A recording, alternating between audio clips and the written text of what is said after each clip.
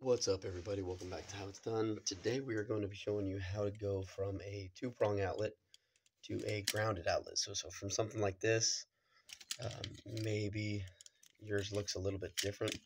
Could look something like this, and to something like this, or something along this lines, where it's a grounded outlet. So two-prong or ungrounded to a grounded outlet. Today on How It's Done.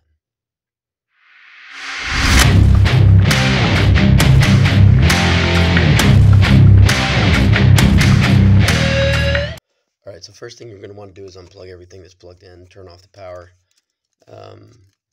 There are some adapters you can use to get that ground added to it, but it really doesn't so much add the ground as much as it does just add a extra side to it. I wouldn't recommend it. It is a cheap and effective way to go that you can just plug something in and be good with it, but it really doesn't fix the fact that you don't have a ground there.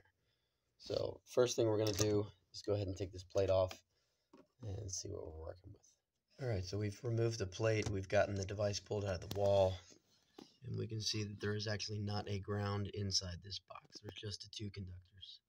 So what that means is we cannot just make up the ground to the ground terminal on a device. There's two methods of doing this that's accepted by code. One is to run a ground to this box from the panel or from from another ground wire that's connected to the panel. And two would be to add it as a GFI. This is accepted by NEC. It's if you ever go to sell the house, it's going to be considered correct by an inspector because it's only a two-wire application. So this is going to be what we're going to do here, because we don't want to go opening the wall and running a whole new wire just to get this grounded plug in place. So let's go ahead and turn off the power to this, and we'll get this swapped out to the GFI. All right, so we've got the old device removed. We've got the wires stripped and straightened out. What we're going to be doing here is we're only going to be using the line side of the GFI. So the load side is just going to keep the piece of tape on it. And the copper colored is going to go to the black wire. And the silver colored screw is going to go to the white wire, or the neutral. And once you're done with that, we'll go ahead and tuck it back in the box. And that's pretty much it for this plug.